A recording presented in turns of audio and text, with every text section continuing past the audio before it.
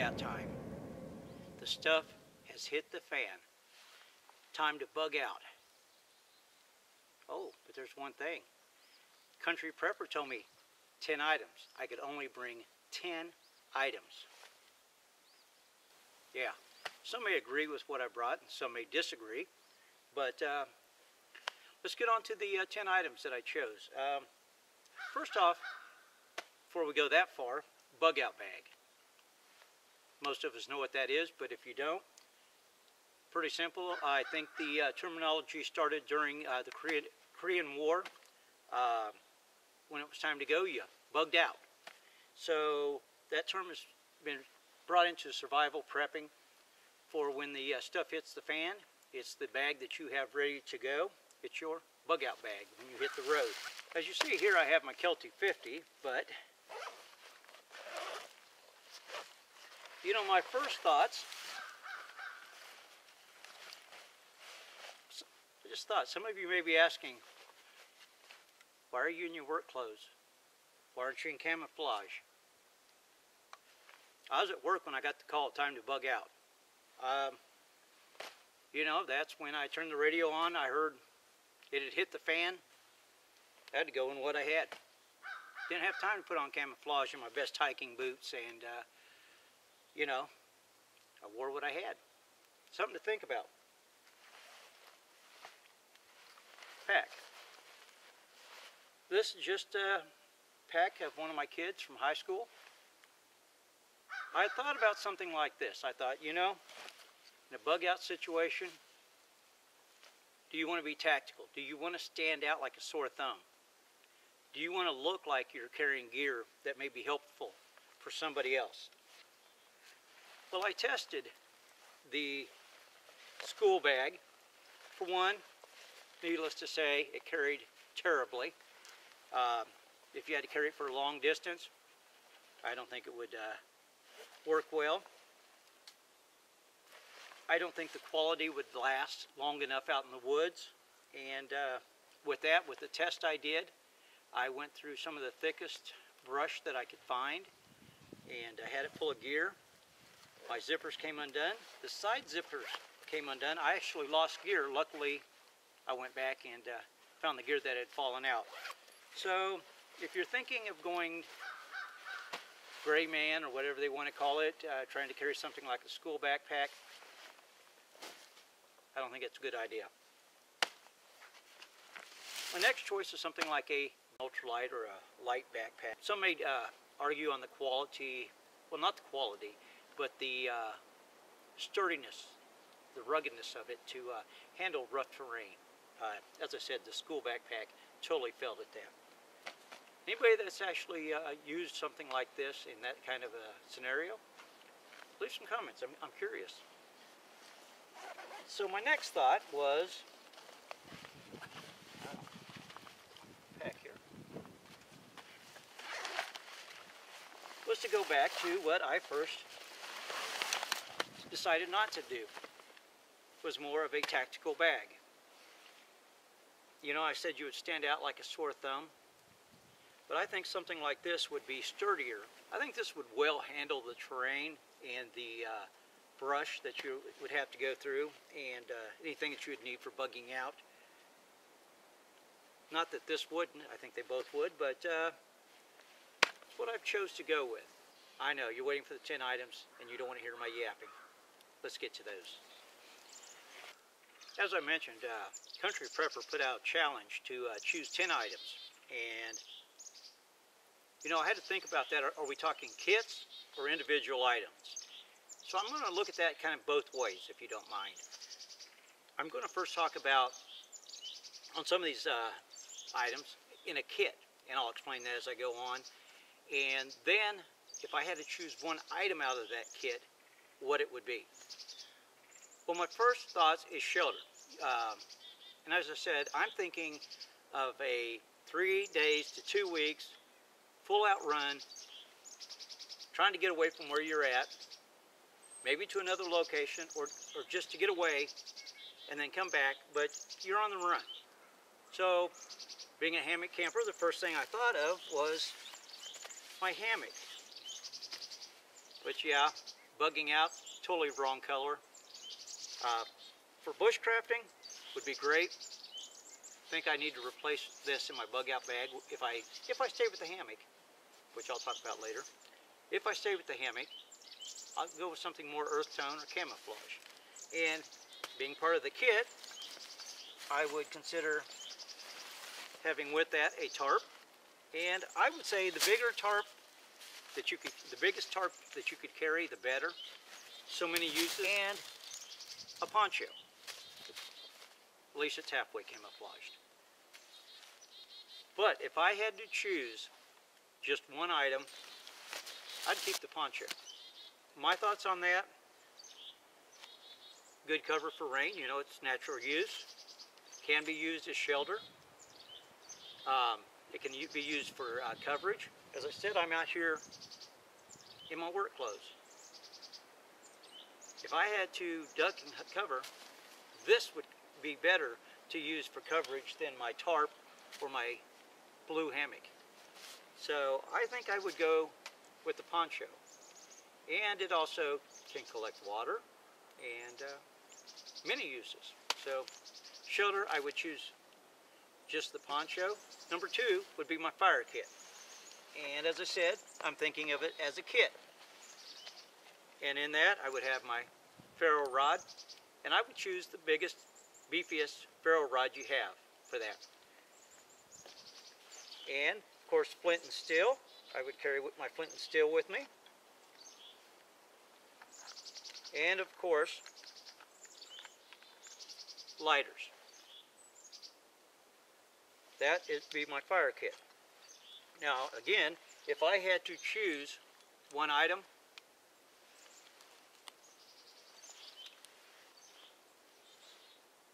not a Bic. One new Bic lighter that I have in my fire kit, not a used one that I found laying on in the parking lot. Brand new Bic. I would carry that over anything else. Okay, number 3. Looking at a cutting item. A knife. As many of you know, and I've said in a couple of my videos and also in a few comments I've made, I'm not a knife guy. I don't know all the different particulars of knives. I don't, just not a knife guy. But I have learned that you want a good quality knife. And you want a knife for the purpose that you're using it for. You know, I'm all about budget. I love budget. But I'm finding you have to find that balance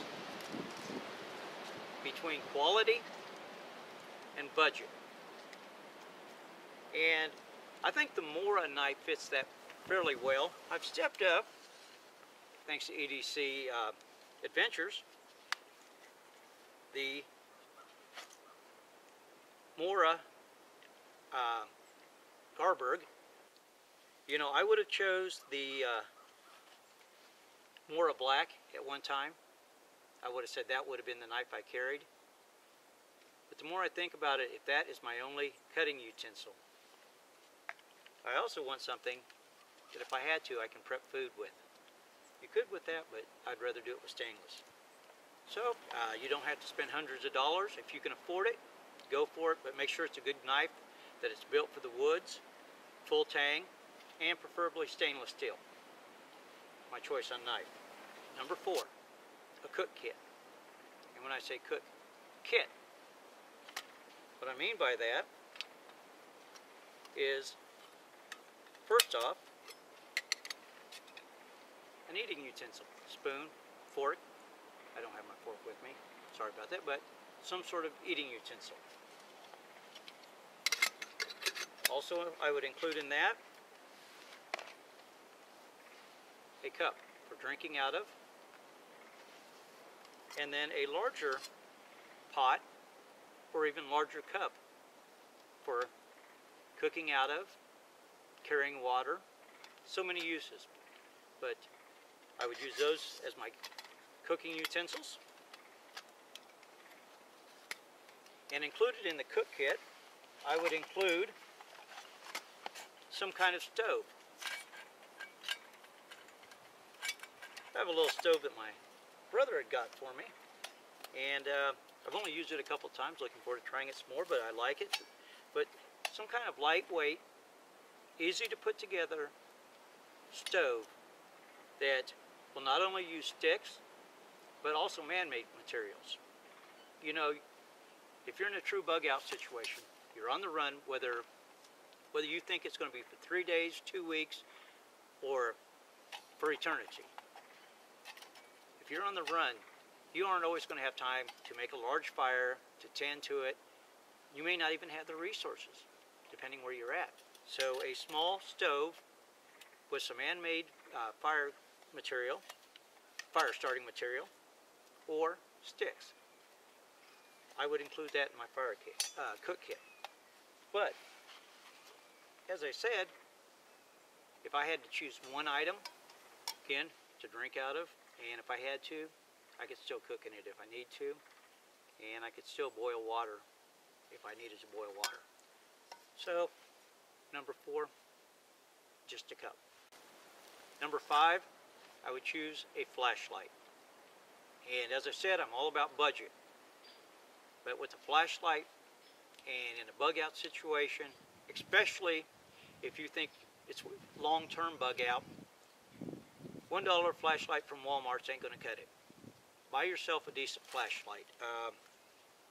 You know, get a good headlamp. Headlamps are all right. They're great for seeing at nighttime when you're traveling through the woods if you have to. But do you really want to stand out at nighttime while you're traveling? I don't know how much you would travel at night anyway, but you know, depends on the situation. But I sure wouldn't want to be walking through the woods with a bright headlamp on, advertising where I'm at. I would opt for some kind of a smaller flashlight. This is the Olight.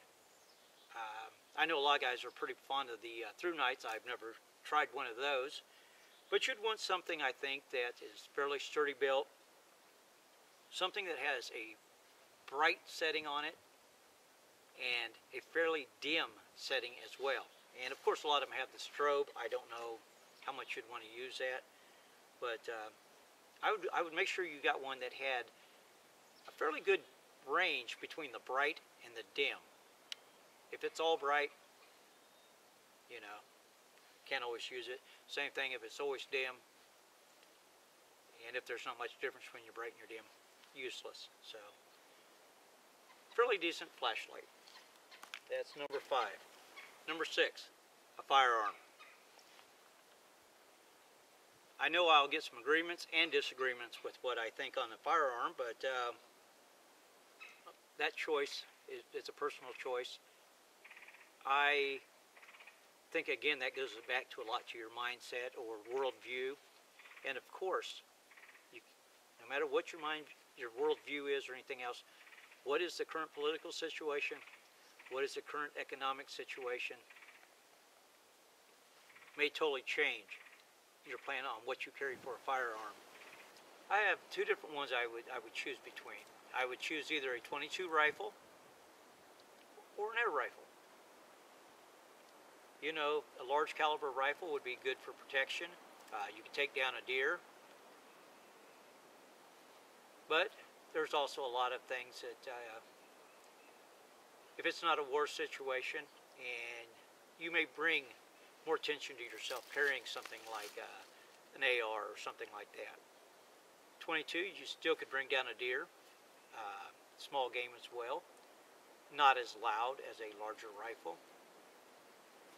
Second to that would be an air rifle. I may even consider that as my first choice. If it's a true bug out situation, excuse me, and I want to stay quiet and not draw any attention, I can still take down some squirrel, a rabbit. Don't think I'm going to take down a deer with it, but you know, well-placed shot to a head of a turkey maybe even, but I wouldn't be too far from considering an air rifle. Something to think about. So that's what choice was that? Number 6, firearm. Okay, number 7, I would choose a wool blanket. Of course, if it's wintertime, you'd want to change it out for a heavier sleeping bag, but for at least half the year, even up to maybe 3/4 of the year, might be able to get by with a wool blanket. Keep you warm enough if you're on the run. You may not be sleeping that much anyway, maybe enough just to get a little bit of shut-eye. Wool blanket's dark enough, you could use it to cover up with if you needed to try to get camouflaged, you know, from somebody walking by. Of course, it's not totally camouflaged, but it's better than a blue tarp. But I would choose a wool blanket for number 7. Number 8, a well-rounded first aid kit. And well-rounded, I should say well-balanced. I don't think you want to have all trauma bandages, tourniquets, nor do you want to have nothing but Flintstones, Band-Aids, and aspirins. You know, they all may come in handy, but you want to have a little bit of both in there. Yes, you could have a trauma situation where you need the tourniquet, large wound bandages. But if you are bugging out, truly, and you weren't prepared, you may be in dress shoes. You may not be in the best hiking shoes. Some of you may be wearing high heels. Yeah, bust them heels off quickly.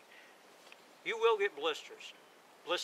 So you want to consider stuff like that. Maybe have some bandaging for, they got little blister bandages, something like that.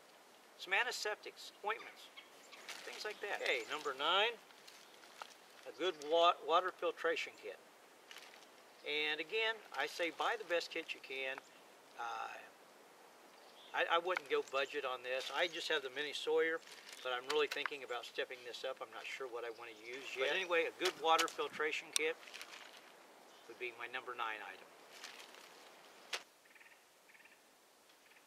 My number 10 item comes from my mindset that I don't think it's going to be a long bug out, and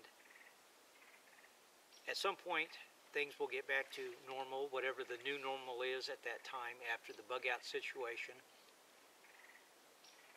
The powers that be, i.e. the governments, always seem to have a way to get a society going again. I do not think it's going to be, as I said, a Mad Max situation. No rule, no government, every man for himself. Yeah, there may be a short period of that, but society always seems to reestablish itself. And a part of reestablishing yourself, I think you want documents, and that's where a thumb drive would come in handy. Your personal papers, documents, pictures of your family, may be what you need to get yourself reestablished again. And, you know, I mentioned pictures of the family. If you can't bring a thumb drive and you don't have the papers, at least bring the pictures of your family in some kind of waterproof container or something for 2 purposes. If you get separated from your family and you run into other people, you can show them the pictures and go, hey, have you seen these people? Second situation, not as pleasant, but if something happens to you, whether you've been hurt or, sadly, if you died, and somebody comes upon you and they look through your gear and they find the pictures, somebody can go, hey, I know these people. Maybe they can connect your family back to you. So that's number 10, and that's kind of a sad way to end this, but there are my 10 items. You know, I think I'm going to add one thing. If I could add one thing to this, I think I would bring some sort of shortwave radio, if I could. If nothing else, just a small portable radio, if it had to even be a crank radio. But some way to get news of what's happening in civilization, or whatever's left of civilization. If you guys have any thoughts on that, or if you totally disagree and think I'm stupid on my choices, hey, let me know. I mean, I'm willing to hear other advice. And, you know, maybe there's something I'm missing or not thinking about. So, you know, comment, let me know what you think. Give me your ideas of what you would take. Anyway, guys, there's my 10 items. Thanks for watching. This was a challenge from Country Prepper. I hope you guys get over there and check him out. And also, he's having a bug out bag test. I think it's May 19th, if I remember right, through the 21st. Go there and check out Country Prepper and check out his bug out get together he's got planned. Guys, thanks for watching. I hope I didn't drag this on too long. Talk to you later.